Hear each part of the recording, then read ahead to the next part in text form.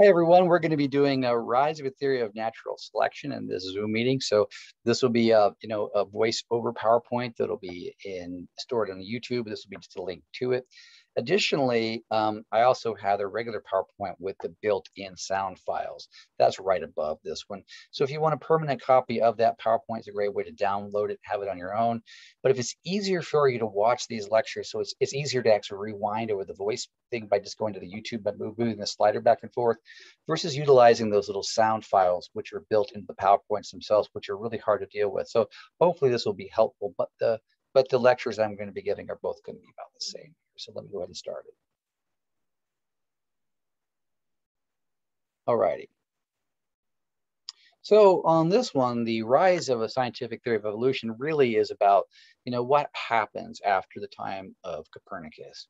Now, what are the important things that are going to be culminating together knowledge-wise that Darwin's going to be privy to? He's going to really know, which is really going to allow him to conceive of his theory of natural selection.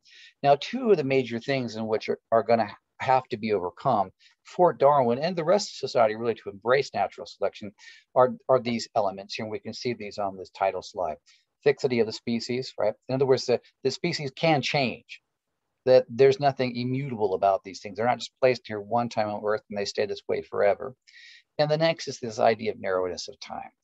In a previous slideshow, we've been looking at, how people have sort of determined the time through religious, interpretations like Bishop Ussher, James Ussher, who said the Earth was created, in 4004 BC. That's a very narrow window of time compared to what we know about the Earth now, which the creation of the Earth, and really this formation, really was in place by about 4.5 billion years ago.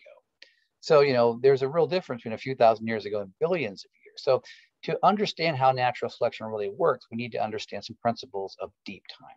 So that's really one of the things I've been trying to do for you, is help you really understand how long time is so that you can think about it in those sorts of terms. And Darwin had to be able to think in deep time for sure. And those are really the important aspects that we're going to start discussing today. And there's a few more things too that Darwin needed to sort of conceive of to make the best of his journey when he went aboard the Beagle to be able to formulate natural selection. Okay. So with Darwin, this is one of his most famous sort of quotes, but it's a quote what we have to really think about, and it'll make sense after I read exactly what's happening in here. Okay, so it says, "It is not the strongest of the species that survive, nor the most intelligent, but the one most responsive to change." Now, he says not the individuals, but the species. So that's the trick here. You can't be thinking about an individual member of a species, but the species must be responsive to change.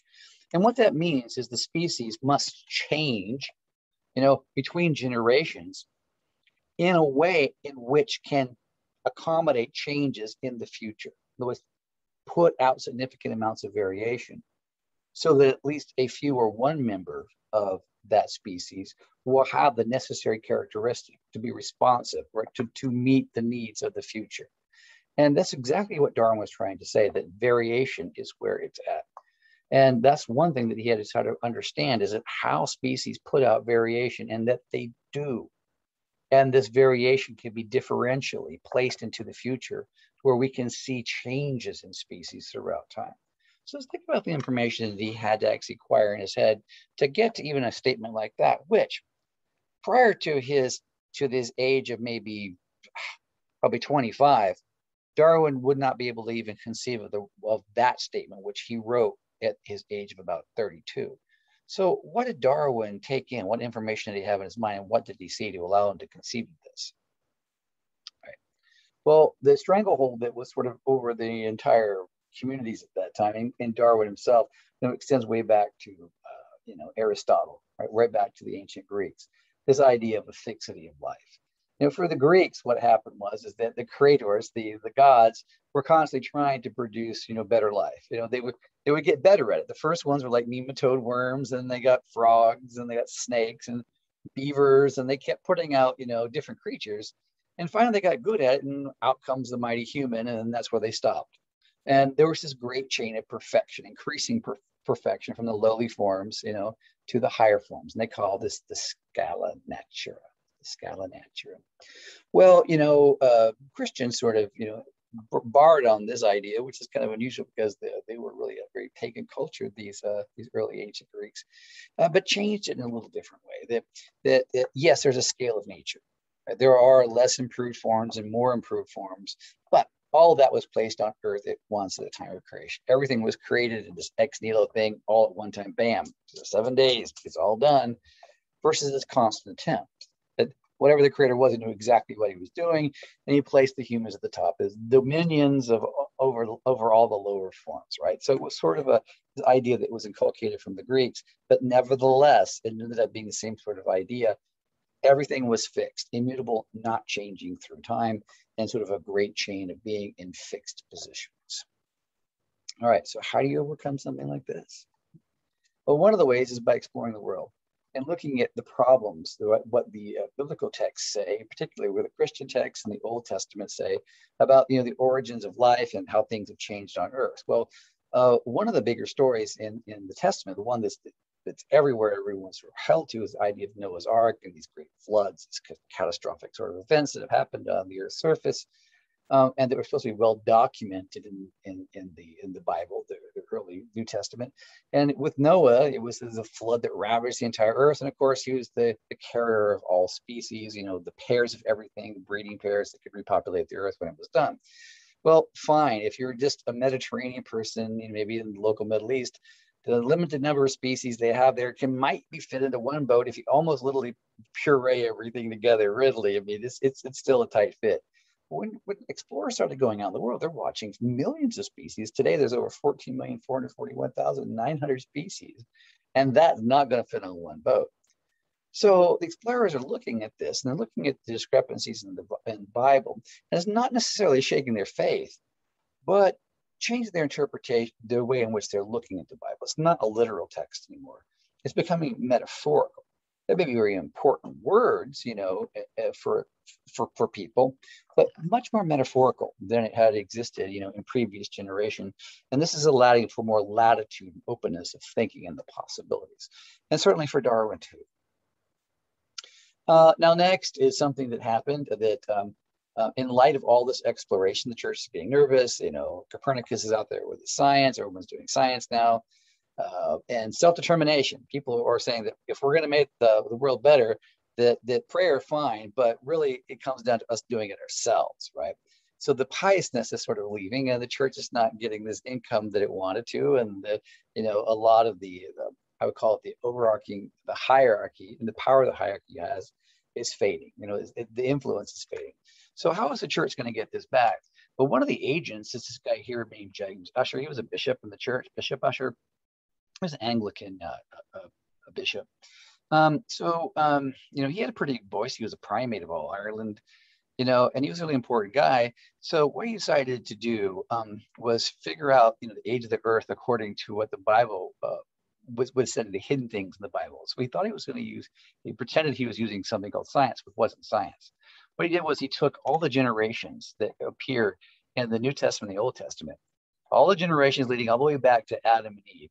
And he said, well, on average, there's 21 years between generations. So he took the number of generations in all the testaments and he multiplied them by 21. And he said, aha, that dates the earth at 4004 BC. And because he thought that this idea on October 23rd at 9 o'clock in the morning, he said that's when God placed it in his head to do that.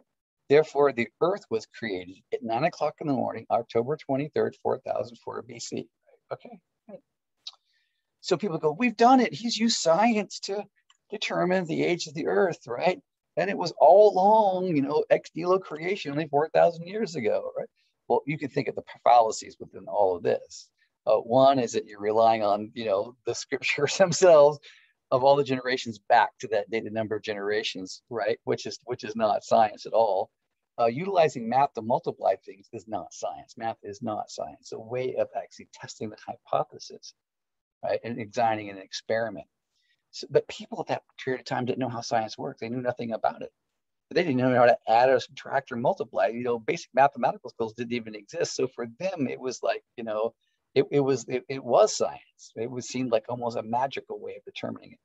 Now, for people like Darwin, who were, coming around in young scientists. You can definitely see, once you understand the scientific method, the fallacies of this. So for Darwin, it was like, he really wanted to believe in this because he went to school, at Cambridge. His final degree was in divinity. He wanted to be a minister at Parsons, England. He really wanted to believe this, but the methods themselves are so shoddy that they were sort of vile to him at the same time. And by understanding how science is supposed to operate, and you see something like this, it sets up that doubt that allows you to see out of the box. This is very important in some ways.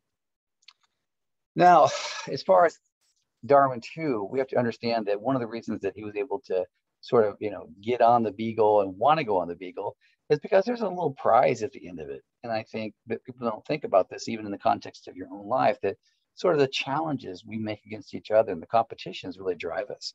So, as much as there's basketball games between cities and rivalries, there's also rivalries between nations. And the biggest rivalries, at this particular period in time, were between France and Britain. They've always had a rivalry with each other. Whether it's colonialism, it's been ideas, anything, they've always been rival because they're both kind of cultural chauvinists in a way. Well, over this idea about do species change or not, or how old the Earth is, one and the other, they're going to be following back, different ideas about this, trying to get the upper hand. Now, on the French side, they're always going to sort of stick in the religious camp. There's always going to be some sort of religious thing around it because they're very Catholic society. So let's see how one of the very first thinkers of France begins to come up with an idea and how Darwin might respond to this thing. So this guy named Comte du Buffon comes up with this idea. He said that there was one center of creation, right? He called it the Garden of Eden. He wanted to call it that. And it was all perfect. The environment was perfect. Therefore, the creatures were perfect. But once the creatures began to move away from this center of creation, they moved into environments which were not as good. And they were the degenerate environments. And the environment has an effect on the organisms and caused them to degenerate. So if you move away from the center of creation, you go downhill over a period of time. And he said, well, you know what? Since you can't really see it happening in the world very, very quickly, it must happen very slowly. So he thought maybe the world was like 75,000 years old. Like, what a total guess. Well, he didn't want to do something like, millions of years old, because that would be way off the rail. But he also realized that the scientists in Britain were sort of postulating the Earth could be much older than 4,004 years of age, conceivably millions of years of age. So he wanted to come up with sort of a middle figure that wasn't too far from the religious one. So he just nailed it. He just said, he just guessed at 75,000. Right. Let's have a look at what he said about this spontaneous generation, and look at what happens when you don't do science very well and the harm that it can actually do too. All right, so here's his model. There's our little area of creation. He actually wanted to make it France. He thought the center of creation must be fair France, right?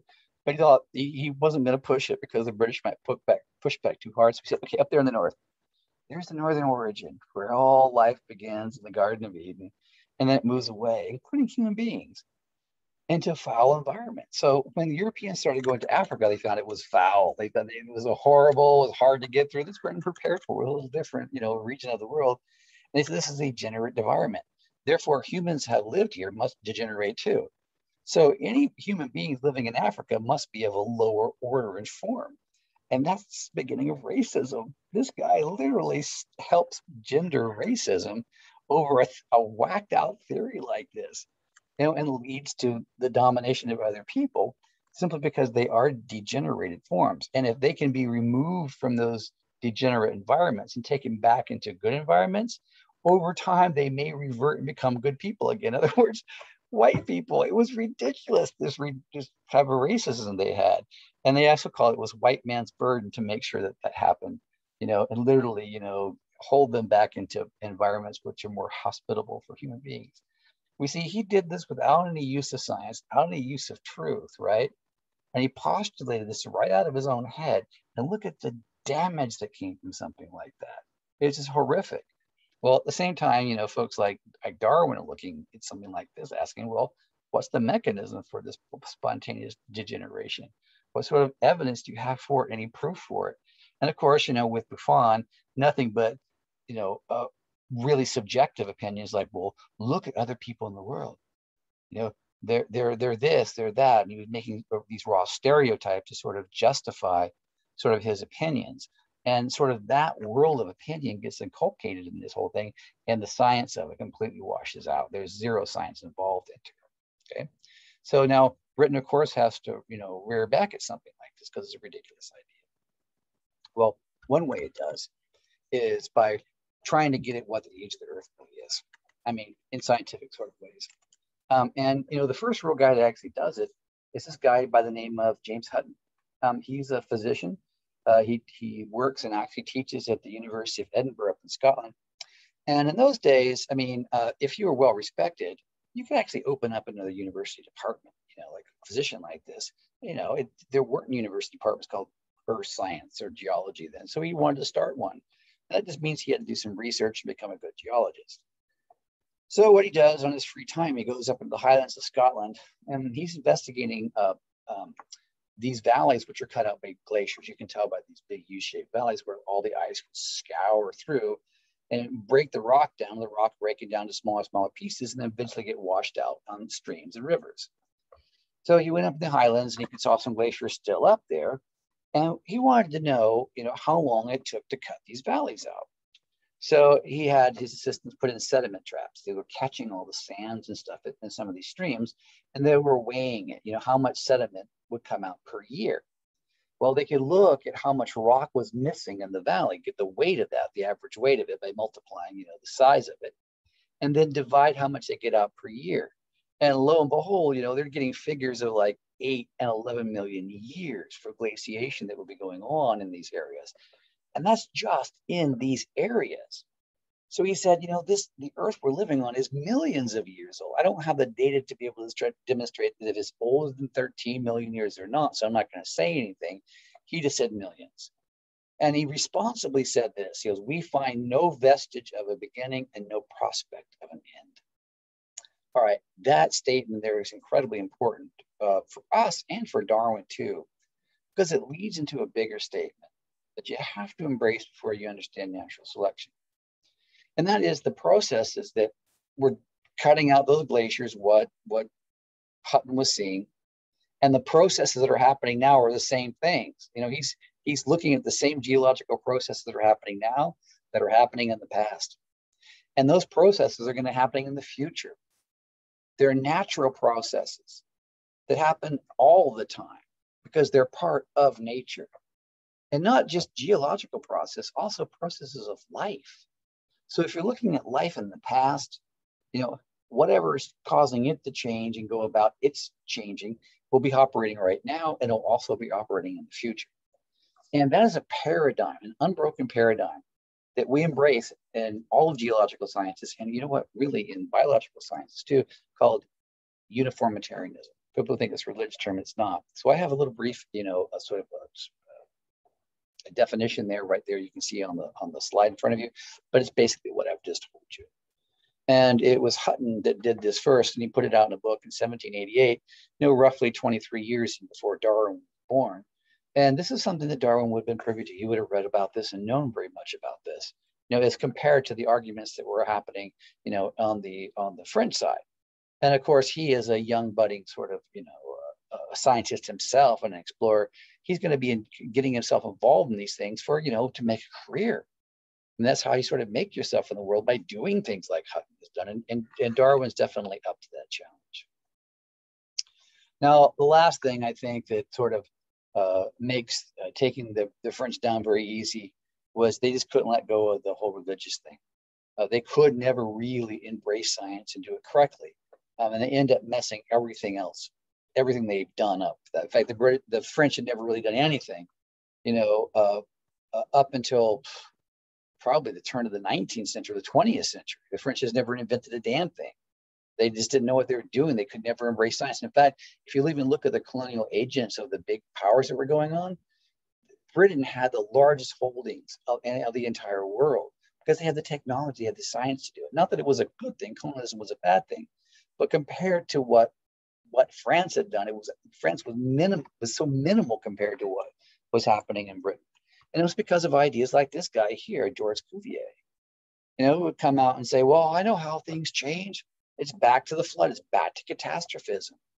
God just smites the earth and everything gets killed. So you can look at fossils in the past, of course they're going to be dead because God smited them with another flood. So he held on to this so much, and he was such a good orator. He was so fiery in his convictions, sort of like the Donald Trump of his time. He just ran raving up, people believe him, which is really not a very smart thing to do. But guys like this are putting ideas out like that, so fiery, like you'll go to hell unless you believe this or not. That France began to wane away from the arguments, away from serious arguments, leaving sort of Britain on the spotlight, and that's opening up for the window for guys like Charles Darwin to chart some very successful careers if they can come up with good scientifically grounded theories. And now we're going to be sort of getting into the life of Charles Darwin as he sort of gets into that voyage in the Beagle, and we'll be going into seeing what he actually saw and how he formulated his theory of natural selection. A few more words before we go. Okay. There's some other folks that were really important too. This dude here comes in, this guy named Johann Reinhold Forster, right? So he goes out with James Cook on his big journeys around the world, exploration journeys. And, Captain Cook was never, didn't really have any paths he was going. He wasn't doing some sort of exact sort of, survey of the earth. He was just going to different ports and trying to get a basic overview of what was out there. And so he took this guy out here named Reinhold Forster, who was really collecting information about the outside world, where the resources were. If they're going to go be colonial agents, of course, colonialism is about taking resources from people, as horrible as it is. So what's out there? But he was a very keen observer, and he was looking for patterns in nature. And one of the patterns that he saw is that there is latitude. As you move up and down latitude, there's pretty much a correlation for the type of life that you're going to see, the forms of life you're going to see, depending on the latitude in which you travel. So if I'm at the 33rd parallel, in one area of the world, and I'm at the 33rd parallel at some other of the world, I'm probably going to see the same forms of life. There may be slight variations of each other, but the forms are going to look the same. The adaptations are the same. So he saw this basic sort of pattern. He was never able to do a full study because, his work was also collecting other things like sort of real raw resources were out there. But it was enough in his notes when he came back and he published these things to sort of put other ideas in a future generation. And it was in the future generation that was going to set these things into real scientific stones, something really, really valuable that Darwin definitely fed upon. And the guy who picked up on this guy's work is right here. I love this guy, Alexander von Humboldt. They named Humboldt State University after him. This is Alexander von Humboldt. Humboldt State's the first state university in California, right? I went to school there. I did one of my degrees there. It's a great place to go to school. So Alexander von Humboldt. So he's considered the follower of phytogeography, which really means this. What he studied was exactly how does vegetation, even animal life, vary between elevation, latitude and longitude, right, and rainfall, temperature and rainfall. What's the correlation? So he started mapping, how temperature and rainfall work together in what we call isobars and isotherms. So he could look at places like the United States and look at zones. There are particular zones, and where those zones exist, you could find particular types of forms of life, particular types of forms that have adapted to those places. So if you went to a desert, it doesn't matter where you're at. If it's the same sort of desert, you're going to find the same sorts of plants, whether it's in China, the Gobi Desert, or if it's a cold weather desert, even like the high plains of like Nevada, you're going to find similar plants and species. And therefore, he said, the world is organized, into studyable components, that the life within it fits within these necessary environments. And he said, because it's not this willy-nilly creation thrown everywhere. There's a pattern to it, a system to it. He's beginning to identify this system. So this is exactly what Charles Darwin was going to be doing when he went to South America. He's really taking off on what Alexander von Humboldt started. So he's going to try to look at where resources are, plant resource and animal resource and all sorts of resources, and how the climate varies, as he maps these things in South America, to see if the colonial powers, that Britain want to go there, if they want to risk, putting in forces and doing what they want to do. And Darwin really wasn't privy to that. He was just trying to get, the information. But this is the way that he was really doing his systematic studies. And he had to have this sort of information in his head on how to do this and what he was doing before he could think about those species that were there he was looking at. Why would he see variation in them? And how would he formulate how they would change in the time? But he needed to know this absolutely. He needed to know this first. Okay. So the last big attempt, I think, by France to put something together, which really engendered, I think, the greatest push for people in Britain, including, Darwin, to come up with a really good theory, one that held and one that was true about how species changed, how evolution worked on Earth, was to sort of defeat this guy. I call him, France's last hope. This is the French last hope. And his name was Lamarck, John Baptiste Lamarck. So he put out this theory, right? And it was called the inheritance of acquired characteristics. And we call it more colloquially Lamarckism. So what this theory basically says is that, that there's some stressor in your adult life. There's some stressor, and it creates some chemical in your body that you transfer to, your whatever, your reproductive system. And that gets transferred into your offspring, causing them to change, to adapt to the new stressor so it doesn't stress them. They're more improved. So a good example of this is what he actually used himself, which is in giraffes. We said, the giraffes started out with short necks when the trees were short. And then as the trees got bigger, the giraffes were stretching their neck so much that, it caused some chemical to develop in the neck. And that chemical drifted down and interfered, it got involved in the reproductive system.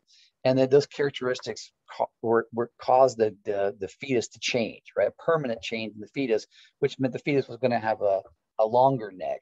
And that fetus could reproduce, other offspring with longer and longer necks, right? So, this is not how natural selection works. There's no chemical that does this. But when Lamarck said this, he had no way of proving there was a chemical. But at that time period, there's no way of proving there wasn't a chemical. And that's an awfully bad position to be in when someone posits something like this, because there's no way to actually sort of disprove it. But because he hadn't sort of utilized any scientific principles to try to be able to support this, in Britain, they knew that there was a really good chance that they could take this sort of model and destroy it. And the ones that did that were actually going to rise to fame, and Darwin would be one of the figures that would do that. And he actually knew that quite well. Okay. All right. So a couple of little things that maybe keep on our mind, which you're going to see in the film that David Attenborough sort of puts together. Another way of sort of thinking about how Darwin is going to change his line of thinking, sort of conceive of natural selection. Is what he read. One of the things he read here by Thomas Malthus. 5 years before Darwin was born, this guy wrote an essay called Principles of Population, and he was a parson. He was worried about the poor, and he kept thinking, if Britain keeps growing the way it is, high population, and people are moving in from the rural, the hinterlands into the cities, no one's going to be farming, and everyone's going to be consuming lots of food, and eventually the population is going to run out of food and starvation. Who's going to starve first? The poor. The poor. So he was worried about this. So he presented, his information, a lot of times in graphs, and this is sort of a little mock-up of one of his graphs, and it's called Malthusian growth. So in Darwin saw this, he was reading his principal population, and this little thing grabbed him here. So you see the resources, food and resources, and finally the population will begin to go up so high and so quickly, it'll outstrip the resources. Then what happens? Well, then you're going to have a major population crash, and the organism, in this case, people will begin to die. Well, Darwin, read this, earlier in his life when he was a student, and then he revisited, after he got back from his voyage in the Beagle, like when he was in his 30s, and he said, I've read that before, but it doesn't make sense because that's not the way that it works. Darwin's practical experience said that he never sees animals starve. They just don't in the wild. There's always going to be enough food for them. It's very rare for this ever to happen. And that's because every time a population begins to come up near its resource curve, it always is in check by a predator population. Because like if you looked outside, all of a sudden you see a lot of rats starting to develop in your neighborhood. Next thing you're going to see are cats. Feral cats are going to start breeding very rapidly, and their populations are going to swell up, and the rat populations are going to go down. predator increases will always check the increases of other populations, and that's how it works, it's always kept below that resource line. And then Darwin started thinking, ah, so that's the purpose of over replication?